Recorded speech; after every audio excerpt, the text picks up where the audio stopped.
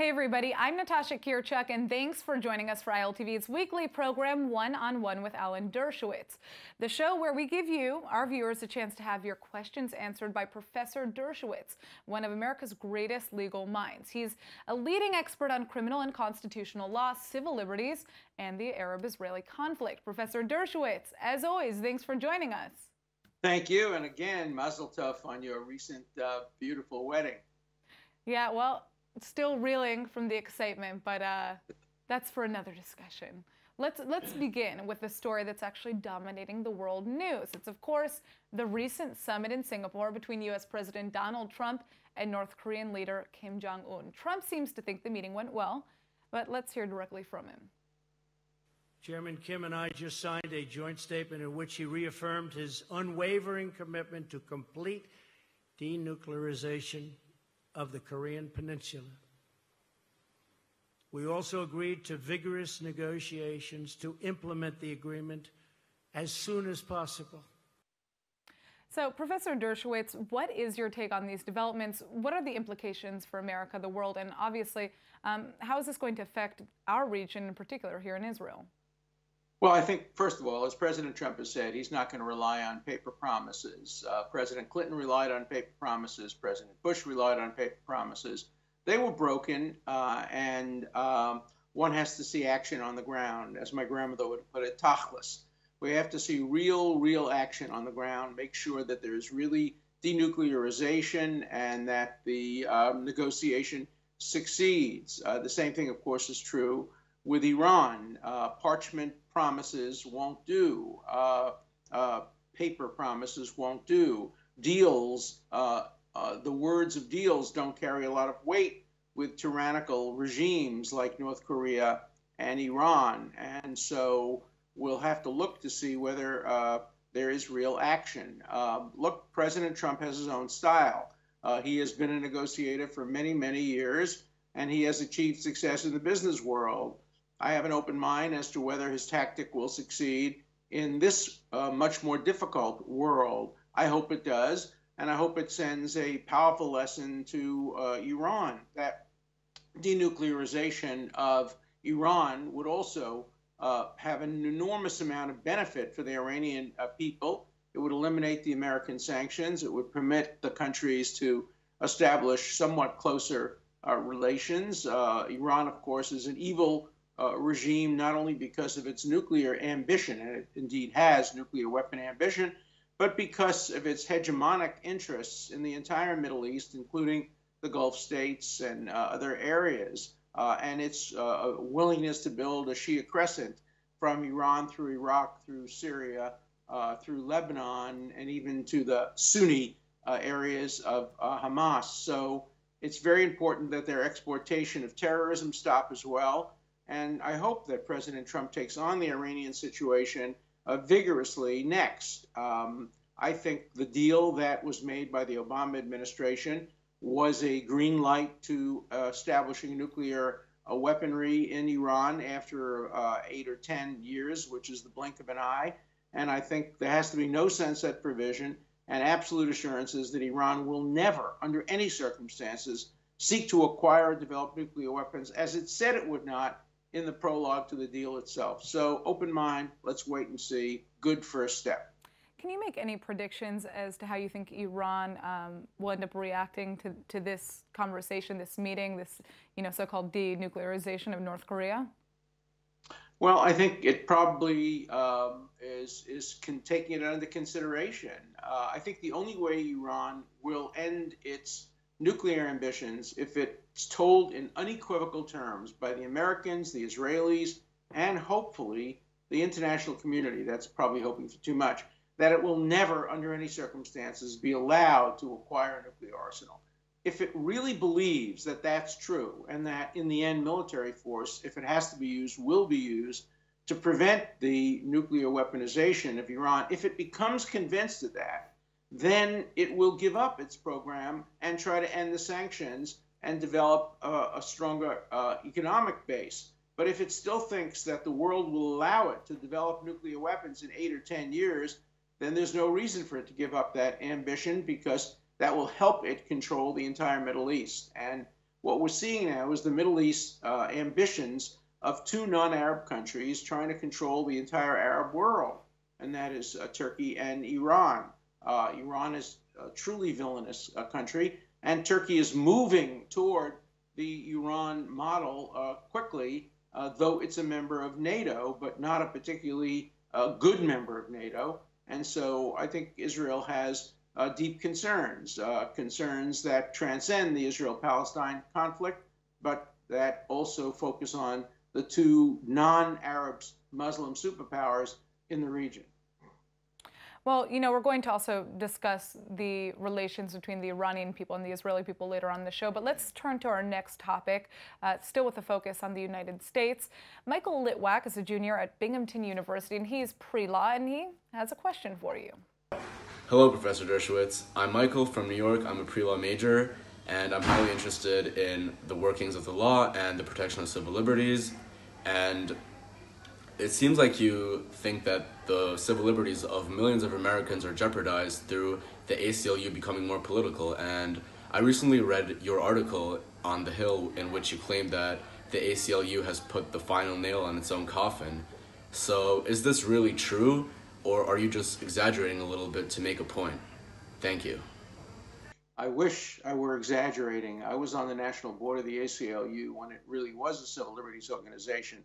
Now it's become a hard left advocacy group, which is about to support candidates in elections and become overtly partisan. The only issue is whether it's going to be the Sanders wing of the Democratic Party that it supports or the more centrist wing of the Democratic Party. But it's a symptom of a deeper problem, a symptom of what's going on college campuses today, where there are very, very few genuine civil libertarians, where conservatives have picked up the mantle of civil liberties because they're the ones that are being censored.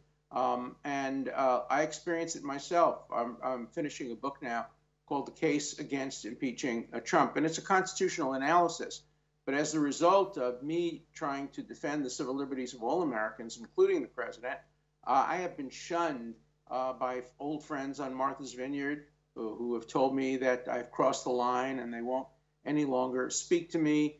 People have said they would walk out if I was given a platform to present my constitutional analysis, and there are all kinds of issues. You might expect that from young, immature college students who think they know the truth, and the truth is only on one side. But from the ACLU and from old friends on Martha's Vineyard in New York, it seems to me you can expect much more than that. We're approaching an age where one cannot have serious discussions about controversial issues. It's only screaming and yelling and name calling, and that should disturb everybody.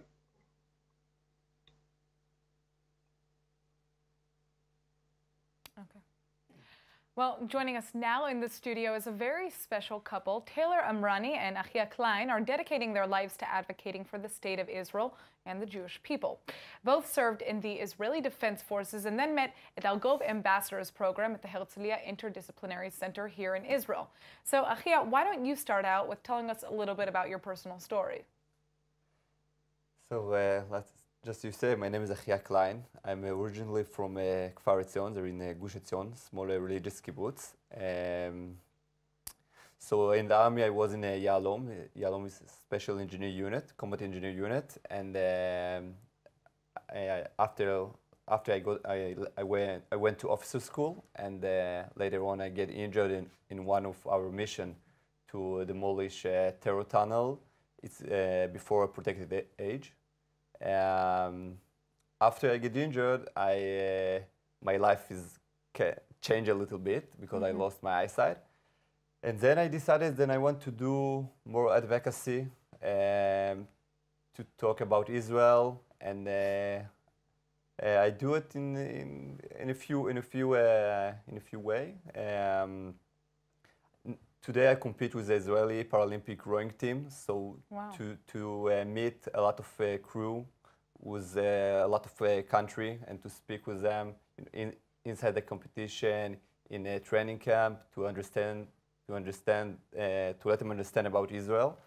And also I give a lot of exploration talk, and let people to understand the complicity and also how I deal with my situation and what you've been through, yeah. Yeah, what I've been Well, it's interesting because, you know, you would think that somebody who goes through such a traumatic experience might not necessarily be the biggest fan of the state of Israel, but you have now been dedicating your life to kind of changing the world image about this country. How did that happen? How did you become aware that this was something that you wanted to be doing? Actually, I don't know. It's just something for me, from inside, and tell you, you have to do that. You have to go, to stand up, to fight on Israel, because before I do it in the army, defend our border, and now I get the opportunity to do it in other ways. So it's, for me, it's kind of a present to keep doing what I used to do before. Absolutely. And it's so necessary. It's so essential. Chia, you're really a hero. You were a hero both on the battlefield and you're a hero in the court of public opinion. It's so important. Today you have people all over the world preaching hatred against Israel and the Jewish people and Zionism. In schools, in Riverdale School, the Riverdale Country Day School in Westchester, New York, you have teachers who are screaming at students, saying that Israelis are all terrorists and that Zionism is a form of racism.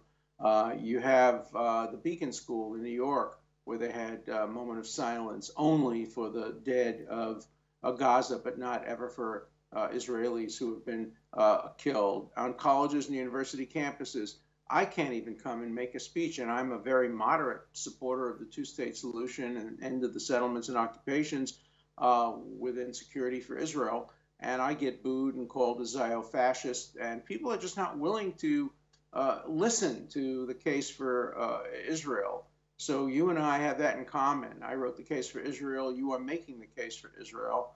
And we need young people and people who have really experienced what you've experienced to make the case. So I hope when you come to America, we can meet and maybe we can be on a platform together at a university campus in which you can tell your story.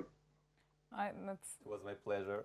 Yeah, that's an amazing opportunity. Yeah. Now Taylor here, she's actually recently launched a page on Facebook, and she is also a pro-Israel advocate for the Jewish people. Let's take a look at her page first before we discuss this. Why? Why do these people have a lack of basic resources? After so much money that they're given, why don't they have a stable and functioning society? The answer is Hamas. When you start to care about Gazans only when the Gazans have pictures of dead babies on the cover of the news, what you're doing is giving Hamas a reason to kill more children. Years old, I'm a proud Israeli Zionist Arab Muslim. I came from a Gazan father, a Palestinian father who grew up in Gaza, and I still remember how my father told me what Hamas did when they got the authority, how they killed children only because they support human rights and only because they want peace. It's so much harder to build a stable society than to just throw people at a fence and send them with weapons to kill themselves. But that's what you are doing. New York Times, CNN, European Union. You are incentivizing victimhood. You are killing Gazan people. Why did you say that you consider Israel's army one of the most moral ones in the world? A lot of people who think they understand Israel probably will never visit Israel or meet an Israeli or a former IDF soldier in their life. And it's just amazing to see how effective it can be when you meet these people face to face and they can ask you questions. Wow, that is fantastic. Please send me a link to that and I will circulate it on all of my lists. It's a terrific, terrific piece of work. And you're so absolutely right that I've said this before. Every Gaza civilian who was killed accidentally by an Israeli bullet, legally and morally the responsibility is with Hamas, who sent them to the front using what you and I both call the dead baby strategy, knowing full well that the CNN, the Times, will carry pictures of the dead babies without explanations that it was Hamas who paid parents money to use their children as martyrs, and making that message and sending it out and having a phenomenal young woman like you on the Facebook page will have an enormous impact. So you too, when you come to America, let's work together and let's go on college campuses and let's tell them the truth. Emet, veritas. The truth is what we want. We don't want propaganda. We want just the truth, because the truth is the best support for Israel. So Taylor, why don't you tell us a little bit about what makes your page different, what you've been trying to accomplish and kind of what the struggles you've been facing have been so far in kind of establishing the page that you've established here. So, like you guys mentioned, Achia and I both have taken part in the Argo Fellowship Program, and on my time in the Argo program, we do a trip to the United States where we met actually with a panel of young Jewish organizations like J Street, Jewish Voice for Peace, if not now, but we also met with AIPAC, and I felt like on both ends there's a oversimplification of the conflict that makes it very difficult to engage in dialogue, whether people are pro-Israel or anti-Israel. It's being oversimplified on both sides. And I felt that as someone who's not affiliated with an organization and not affiliated with the government of Israel, as I could have obviously went through the path of the Ministry of Foreign Affairs, I felt that social media is out there for me to use to speak to people in the most honest, human way. And with doing that, I think it's also important not to ignore the nuances and not just present the sound bites that make each side one-sided, because I believe in the Israeli side of the story, and I think that it has some flaws we also have to own up to. But you mentioned the dirtiest word in today's dialogue, nuance. No one wants nuance. Everybody wants to pick sides. And if you pick the side of Israel, then you must say that Israel is without fault and without flaw. And if you pick the side of Hamas, you have to say that Hamas is without flaw. Americans and university students and professors, too many of them, simply don't want nuance. They don't want to hear an account that gives both sides and that is willing to criticize both sides. I see that now in the work I'm doing on civil liberties in the United States. People don't want civil liberties. They want civil liberties for me, but not for thee. And here they want you to put on a Facebook page that presents one side of the issue. And if you don't do that, you're going to have a hard time getting an audience. But you and I share a commitment to nuance, a commitment to calibration, a commitment to criticism of all sides. Now, I don't mean to suggest that both sides deserve equal criticism. I don't support what President Trump did when he said that the neo-Nazis and the people who oppose them have equally good people on both sides. I don't believe that for a second. I believe that Israel's morality is much, much higher than that of Hamas, but it makes mistakes and it can do better. And I think what the message you're sending is so powerful and so important. I'm curious why you included Jewish Voice for Peace among the people you spoke to. Every other organization I understand, but Jewish Voice for Peace has really become a hate group. It's not particularly Jewish. It doesn't like peace. And fortunately, it doesn't have much of a voice. But I'm curious, why did you pick that organization, which is completely anti-Zionist, supports BDS, supports the end of Israel? Why did you feel it necessary to speak to that group? Our program actually really likes to expose us to all the different shades of pro-Israel advocacy, including the ones that we highly disagree with, to prepare us for going out there and defending Israel. I think it's something that I actually encourage a lot of pro-Israel students and people to do, is follow those pages and not to surround yourself with the people you agree with. I learn a lot more from the pages that I consider my enemies. I actually started this page as a response to Jewish Voice for Peace blocking me from their page. I made a video called "Thank You for Blocking Me" to Jewish Voice for Peace, because the beauty of the internet is that they can block me, but they can't block me from making my own page and defending what my truth is. So I thank them again, if any of them are listening to this. It's created a situation where I actually am being a lot more proactive than I was when I was just commenting on their posts and they didn't like me. So. Have you considered running for the Knesset? Wow, the two of you in the Knesset would be fantastic. I'm not saying prime minister yet, but you know, that may be in your future.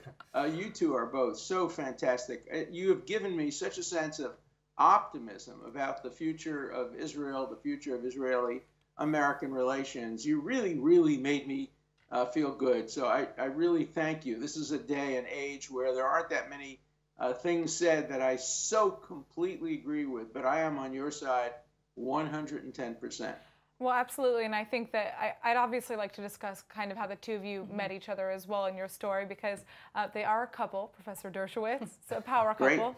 But I think something that is important here to keep in mind is the fact that we see these pages, but they always seem to be garnering attention from the same exact groups. If you're pro-Israel, then the people who are following your page are also pro-Israel, and the point here is to kind of grab the attention of those who may not necessarily see things the way that you see them. So that is definitely a struggle that I think we could discuss a lot more here when it comes to just social media presence as a whole. But first, why don't we have the two of you tell Professor Dershowitz your story a little bit in terms of how you met? Go for it. So like I said, I'm an alumni of the Argov program. Achia is a current fellow in the Argov program. And they sent an email asking for an alumni to come volunteer to help Achia 10 hours a week, and I signed up. I actually was in the States in the middle of my process to apply to law schools in the United States, and I said, okay, I think I'm going to write you a letter of recommendation. Tell me which law schools you're applying to. Wow. Wow, my dad is going to be very happy to hear this. But I was in the process of that. I came back to Israel and I said I'm going to help Achia, and through helping him tell his story, I realized that you shouldn't be afraid to defend your truth, and you should put yourself out there and fight for what you believe in, like he does. And together we just kind of, through that process, we kind of fell in love. And that sounds funny, but that's just the truth. Since the beginning of the year, we've been together ever since. That's not funny. That's a great story. What a great story. Thank you. You know, it also shows that if you support Israel, you can find true love. So that's true. I will say that something that we learned also is that I'm a secular American Jew, and he came from a religious background in the settlements. And I think showing the diversity of the pro-Israel side is important as well. We disagree on things, but at the end of the day, we have the same values and the same moral compass that I really want to share with American Jewry, because I feel like young Jewish people are claiming the right to criticize Israel because there aren't enough pro-Israel, real pro-Israel people criticizing Israel the way it should be criticized. So interesting. Now, I understand that you two are also going to be working together, right? You're going to be, I mean, you already have your page established, but you're launching something down the line? We're starting to do videos together against Achia's will. No, I'm kidding, but we're getting some times for that. So. Yeah, when he finishes school soon. Yeah. All right. Well, everybody I can be watching. helpful. If I can be helpful in any way, let me know. I think you are the future, and it's so important to encourage what you're doing. Thank you so much. Beautiful. Well, that's all the time we have for today. Thanks for your time, Professor Dershowitz. And I'd also like to thank Taylor Amrani and Achia Klein. Now, if you would like Professor Dershowitz to answer your questions, go to our Facebook page and submit them. We'll see you again next week.